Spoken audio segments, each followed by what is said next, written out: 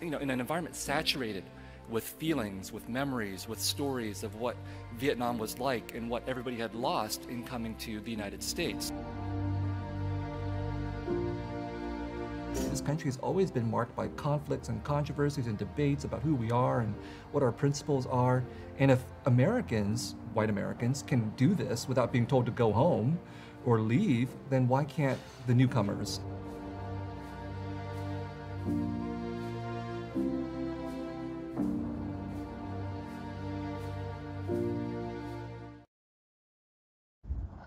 Hi, and welcome to Washington Post Live. I'm Robin Givhan, Senior Critic at Large for the Washington Post, and it's my pleasure to welcome the Pulitzer Prize-winning author, Viet Thanh Nguyen, to Washington Post Live.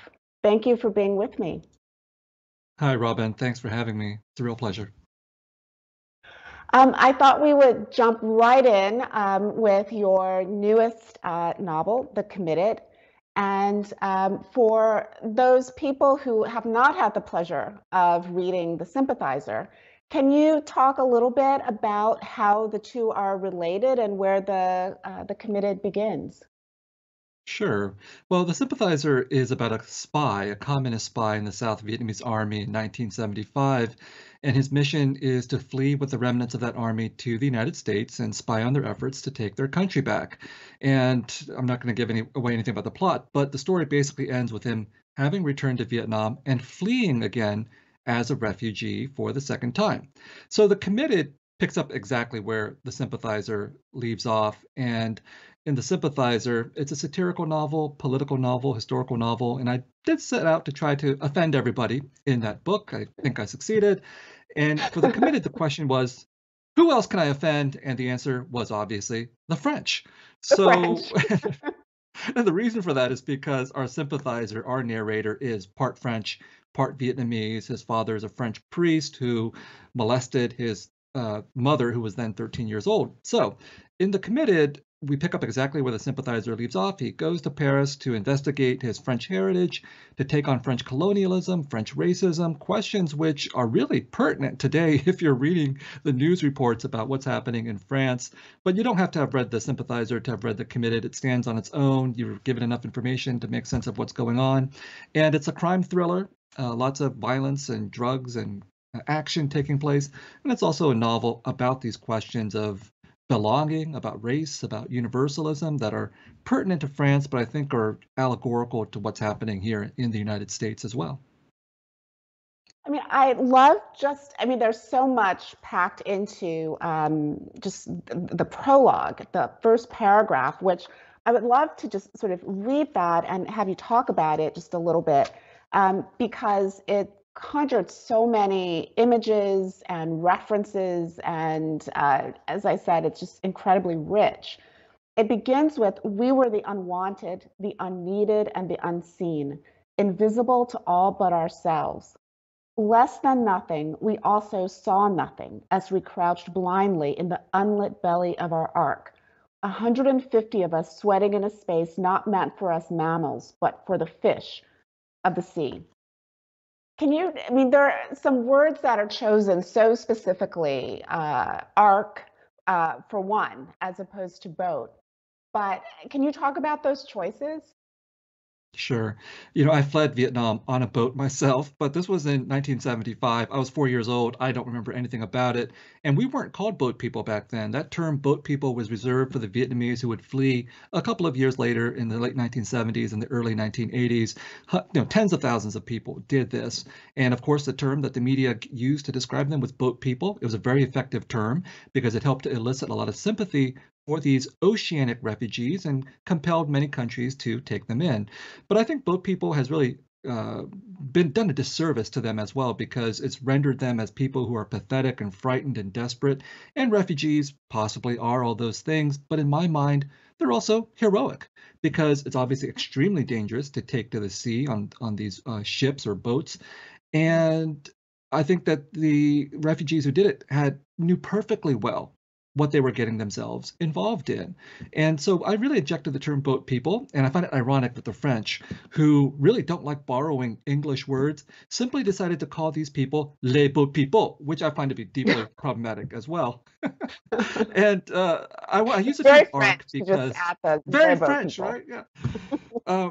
But I use the term arc very deliberately, obviously, because I want to conjure up this experience as a heroic one, as one that has biblical connotations, has Homeric connotations. Of course, Ulysses was on a boat. We don't think of him as a boat person. We think of him as a hero. The Pilgrims were boat people. They came on really, small boats to the New World, and they were just lucky, I say in the book, that there wasn't a camera waiting to record them. They probably looked pretty nasty. But instead, we have these oil painting renditions of the heroic pilgrims, and I think we should at least give the same treatment to these very heroic refugees as well.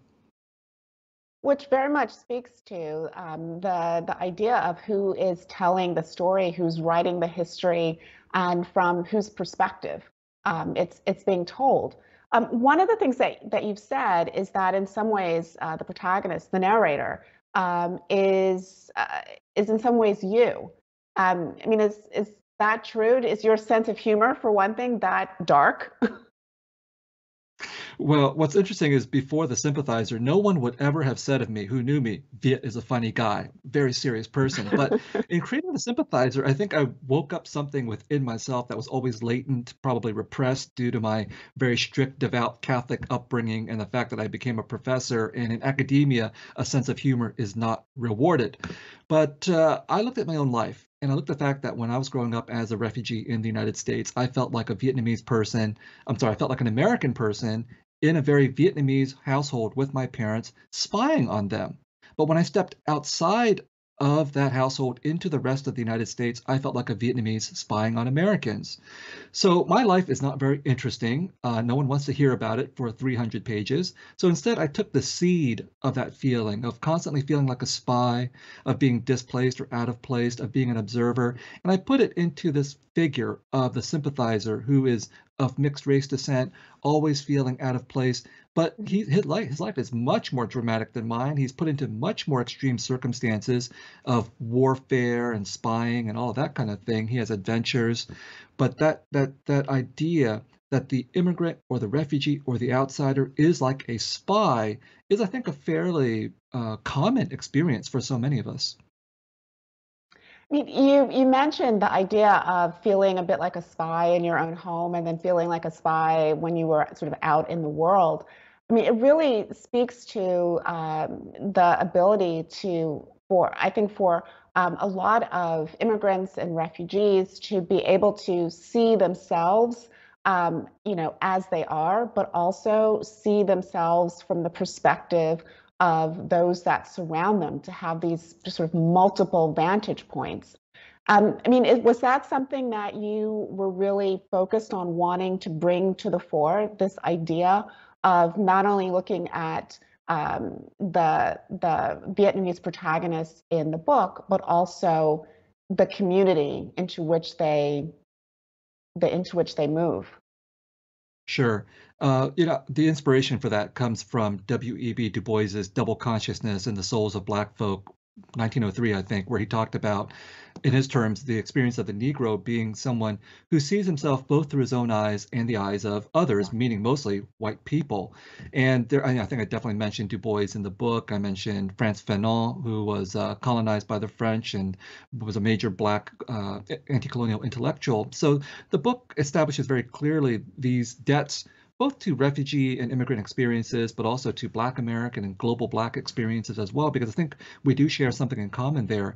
When you are a so-called minority in a society, or when you are colonized and, put under domination by an external power, you do see yourself from at least two perspectives, because as a so-called minority, in my case at least, I felt like I had to know myself, I had to know my own world, but I had to know the world of dominant society. I had to know the world of white people as well in order to survive. I had to know how they thought, and I had to know how they thought about me. And that kind of knowledge is not reciprocal, because I think that if you're a part of the so-called majority, however that's defined, or dominant society, one part of your privilege is that you can ignore the experiences of people who are not like you. But for us, we can't have that luxury.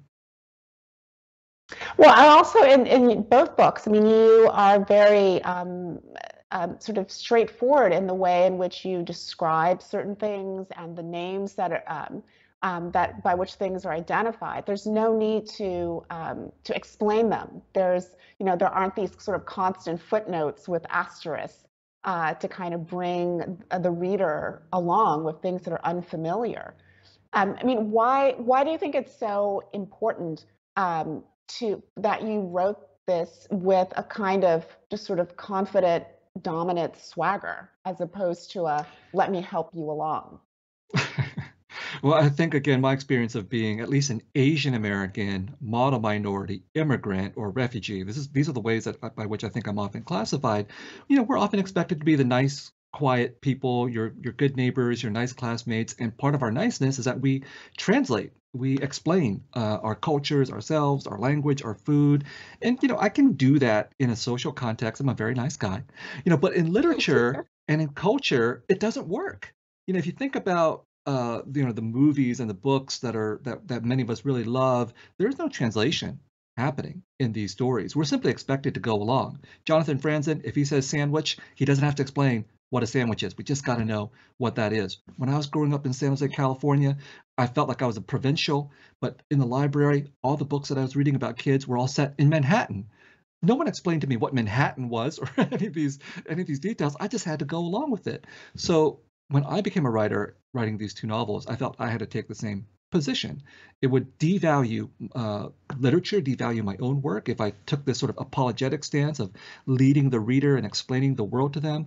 I had to, you know, take a more defiant stance, as you said, but also respect the reader. You know, believe that the reader doesn't need to have things explained to them to understand the world in which they're being immersed. I mean, so much of the world that you do talk about comes from, to some degree, your own sense of history and the memories of that. And yet, you've said that your memories don't really sort of kick in until you're 4 years old and you're in the U.S. and there are these, you know, sort of Technicolor photographs of you. Can you talk about why the idea of memory is so important in your work and how that sort of those lost 4 years, so to speak, have influenced you? Yeah. Well, I was born in Vietnam and then came when I was 4 years old to the United States. And I think the fact that that happened to me, even though I can't remember Vietnam and those first 4 years, means that I have some kind of psychic connection to the country and to the experience of being Vietnamese that has haunted me for years. I mean, I'm an American citizen. I think I fully belong here, but there's this kind of shadow hanging over me because of that experience of having been born elsewhere. And I grew up in this refugee community in San Jose, California, you know, composed of many people who came here to this country as adults who had lost everything as a result of the war, and they were definitely haunted by the past, and they were plagued by memory, by nostalgia, in ways good and bad. And so I think for people who have been forcibly displaced, compelled to leave and go somewhere else, part of what they bring with them is this burden of memories, of ghosts, of hauntings. And so that dimension of the experience of being displaced is really crucial to my fiction. And in The Sympathizer and The Committed, also, although they are spy and crime novels, they're also novels about the way by which ghosts are carried with people as well when they leave their home countries and when they go somewhere else, especially after experiences of war and trauma. You know, a lot of people who do feel disconnected from their past, and I mean, I would say this is true with some African Americans as well. There is often talk about a sort of feeling the ancestors, you know, just sort of living with you, even if you have no recollection of so much of your past. And one of the things that you mentioned was in hearing a Vietnamese father, ask his son if he had eaten that day. And it was such a moving story, and I think it really kind of gets to that idea of things that are just kind of embedded in your psyche. Can you tell that story and just sort of what it sort of meant to you? Sure. I was just in CVS, I believe, and doing an errand, and I found myself standing next to a man who was clearly Asian. I didn't know he was Vietnamese until he answered his cell phone, and he said, "Con ăn cơm chưa?" Which means literally, "Child, have you eaten yet?" Which doesn't convey what those words really mean because you know, it's well known that among Vietnamese people that we don't say "I love you." It's really, really rare to say that as explicitly as stereotypically I thought that white people said this when I was growing up. Apparently, this is not true, but this is true from watching TV. So the way that Vietnamese people express love is through sacrifice, through actions, and through being concerned on an everyday basis with whether you've eaten or not. And this comes from being, growing up in countries where food was a scarce resource and was a way of showing hospitality and love. And so my parents, I don't remember that they ever said, "I love you." Now my father does, after my brother and I have mounted this concerted effort over a couple of decades to say, "I love you," and he's finally saying it back to us. But in Vietnamese, we always say, "Con ăn cơm chưa?" Uh, and so when I heard this father saying this to someone who was clearly his child, I was just so moved. I choked up at that point because this man, he looked like he was a working man of some kind. He didn't look gentle or anything, but his voice was so gentle when he said that. I knew he was expressing love and that it was coming from some really deep place and just this common everyday expression. And the last thing I want to say, to your original point about the ancestors, Robin, is I've spoken and heard from so many younger Vietnamese Americans who were born here in the United States, who have obviously no memory of Vietnam, who feel that they have been impacted by history through their parents and grandparents. Oftentimes, even though the history is not spoken, it's through what's unspoken.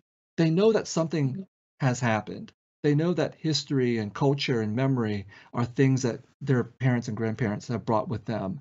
And there are emotional resonances and ripples throughout their lives, sometimes from what's spoken, but oftentimes from what's not spoken. So I think I do feel that vibe of knowing that people we don't remember, cultures that we don't remember, are still with us and influencing us in ways that we don't really understand. Well, I know that the absence or a temporary absence of your parents has influenced you a great deal. I mean, I was so struck in with your story in that when you were in the refugee camp, you were separated from your family for several months, and it's hard not to hear that and to think about what's happening now at our southern border. And even though it was only a few months and you were obviously like reunited with your family, I mean, how did that embed itself into your psyche?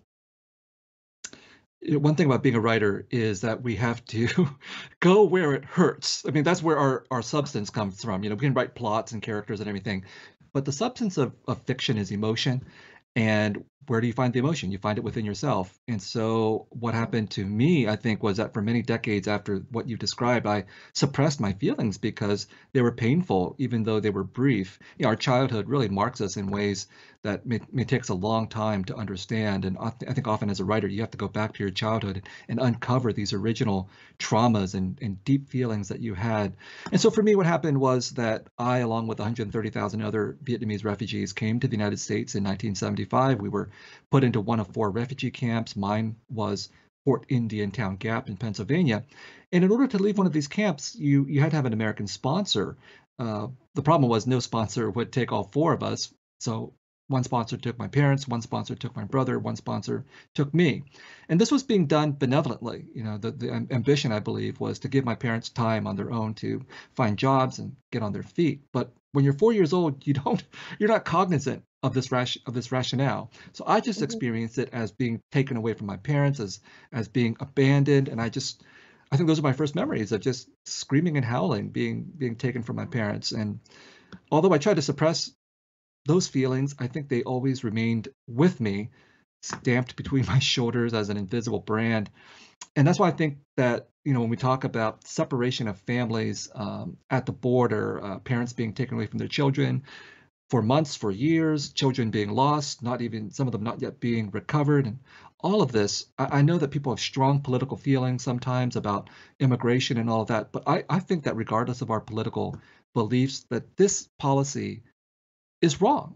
We should not be separating parents from children. It's emotionally devastating for all involved. My experience was benevolent. I've never forgotten it. So I just can't imagine how traumatic it is for these parents and for these children to be forcibly separated for such long periods. Well, also, I mean, another obviously, topic that is really in the spotlight and is deeply troubling is the rise in anti-Asian discrimination.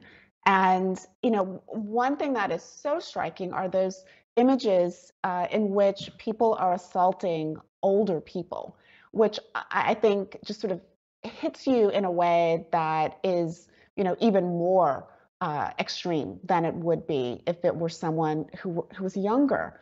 I mean, do you see that what's happening now as just sort of a part of a continuum of what's been happening for generations, and we only now have sort of gotten ourselves attuned and aware of it?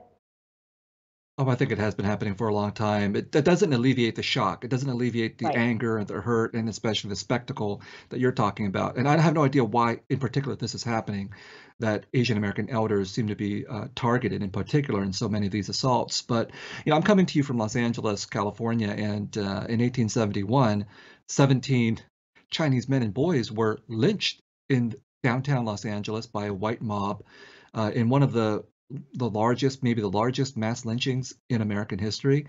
And it wasn't an isolated incident. This was happening all over the Western United States in the second half of the 19th century. Chinese immigrants had come here to do work on the railroads and to do gold mining.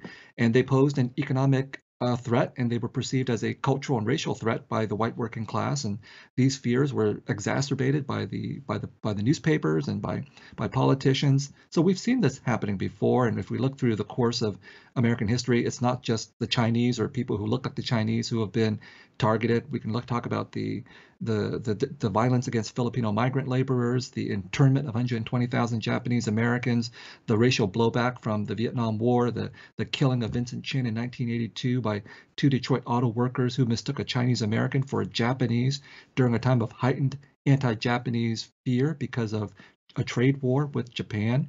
So none of this is new. And, we can talk about what happened after 9/11 when Asian Americans who were Muslim or who were brown were being targeted during that time period as well. So that's, on the one hand, that's very discouraging.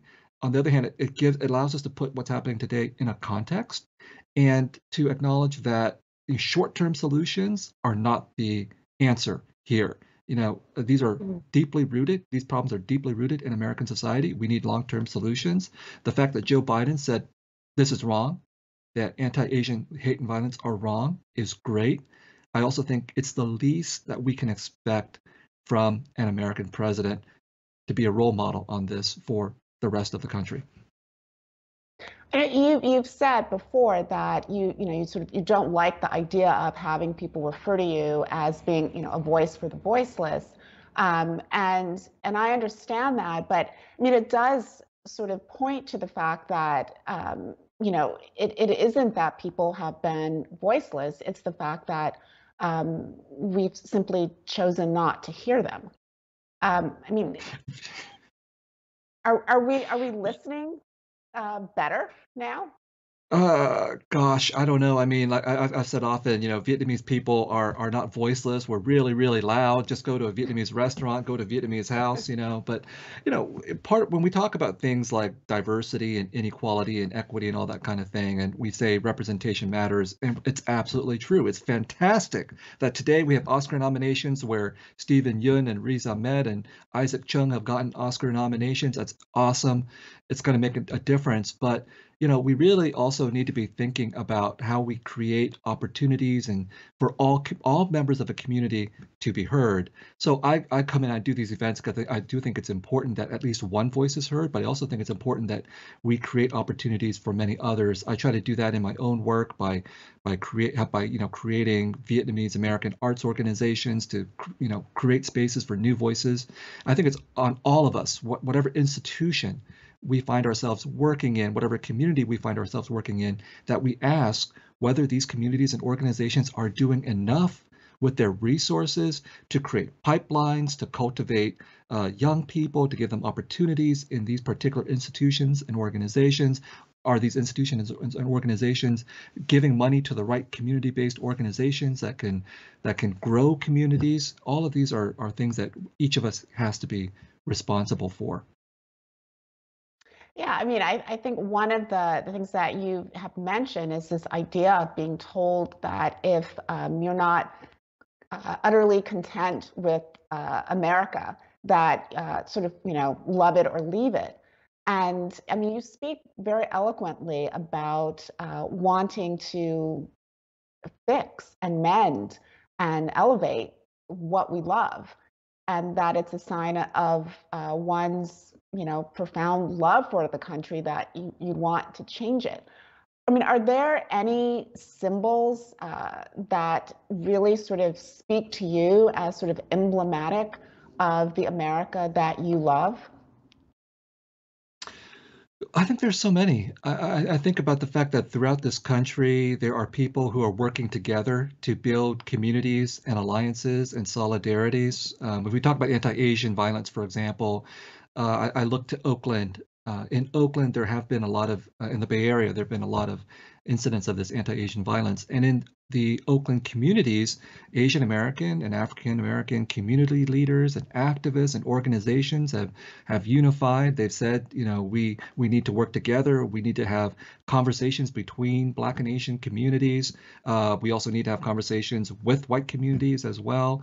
We need more than short-term solutions. We just can't say, for example, that we need more police, when part of the problem with the police is that oftentimes police enforcement is completely unequal and sometimes racist. That's what the Black Lives Matters movement has been arguing for well over the past year.